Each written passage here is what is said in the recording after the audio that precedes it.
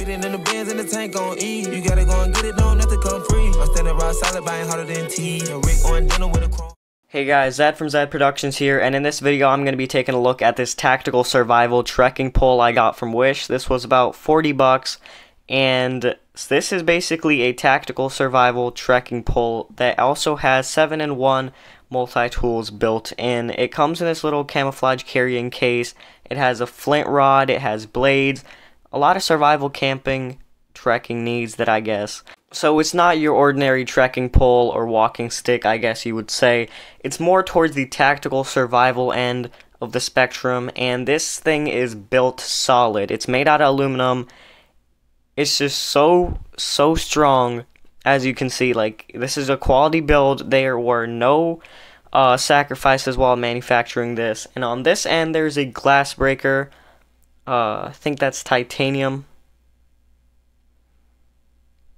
And you can unscrew it. This is so modular, you can switch out pieces and put them on different sides.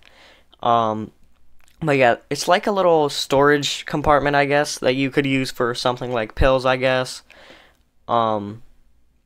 Basically anything you want, anything that would fit. Not much would, but whatever you guys can put in there. Same thing here. Just open. And it comes in 6 pieces that you have to put together. 5 rods and 1 little top piece. That one is hollow. And this one has a tool in it. It has a little bit of a graphic showing you what it is. And you just have to twist it open. So that, as you guys could see, that was a spear. Now you can use this for fishing, self-defense, whatever. And these tools are pretty sharp, and they definitely do work. Yeah, this side is sharp too. Other side isn't really that sharp.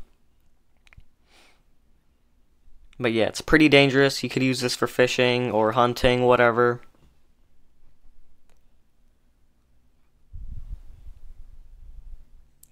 And you can connect this to all the poles to make it even longer. So I guess you have a little bit of leverage. And let's put that back.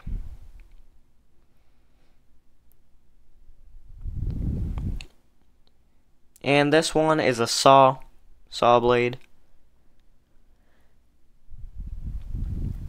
Yeah, it has serrated edges on one side, and the other side is not sharp, it's dull. And if you hold this down, it goes down to cut trees or something, I don't know, wood, whatever you need. You can also, like I said before, everything's super modular. You can extend it, and it's much easier to use that way, you know, than using a small tool.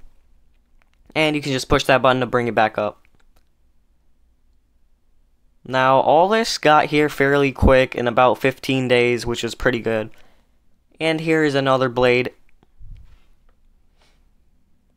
This blade has a can opener on the bottom, serrated edge on one side, flat edge on the other side.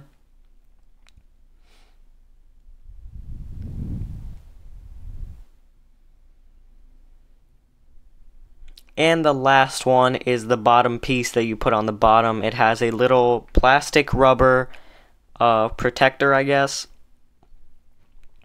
And when you open that up, there's actually a flint rod in here. So you would use your blade, spark that,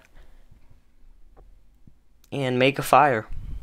So, you know, this is such a handy must-have survival tool. And it's really unique. And I think this is perfect for self-defense, and it just gives you a sense of security when you're carrying it around too. Everything is built well, it's amazing. There are like minor scratches, but like that's nothing too surprising, and it's not really that obvious.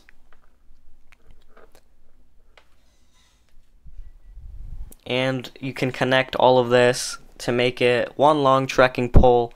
I believe this is 110 centimeters fully extended. And I think the hollow rod is if you want to make it a little bit shorter.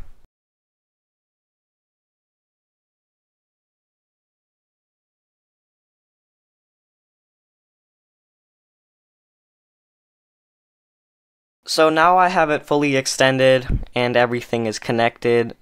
as you can see, 110 centimeters. And this is what it looks like. This is a little hammer on this side, like I said before. And glass breaker on the other side. Perfect self-defense tools.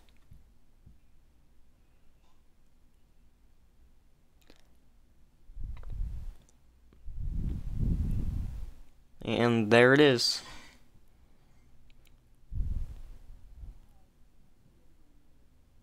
So let's do a little bit of a durability test on this.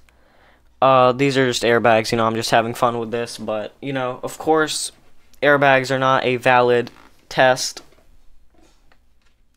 So let's do it on this box. And here I'm just letting the weight do the work. Like, I'm not putting any force there, I just put some force, and it just obliterated the whole box. This thing is powerful. It's not a toy. Use this carefully, use this cautiously. And yeah, it's pretty amazing. Here is the little strap, I guess, that you put on the bag. And for some reason it was really hard to open because it keeps moving. Like, it has a little joint on the bottom and it just keeps rotating that way. So your hand kind of just slips, and later I will show you guys what's an easier way to actually put this on. Instead, use the actual hook. Yeah, like I'm doing right now. Use the actual hook to push up on it, and that way it is much easier. And that's cool that they provide this little bag so you can store it away for when it's not in use. So yeah, very cool. Anyways, that is pretty much it. Thank you so much for watching. Stick around till the end if you guys want to see some more additional angles of this. It came with a little rubber band on there. And yeah, thank you so much for watching. I will see you guys in the next one. Comment down below if you made it this far in my video, because that would mean a lot. I have not been posting. Well, actually, I didn't really take that long of a break, but it feels like I did. I don't know. There's just not much going on. I have another armor plate I want to make a video about, but I'm just, you know, really unmotivated to make any videos right now. I don't know why. Thanks so much for watching. I'll see you guys in the next one.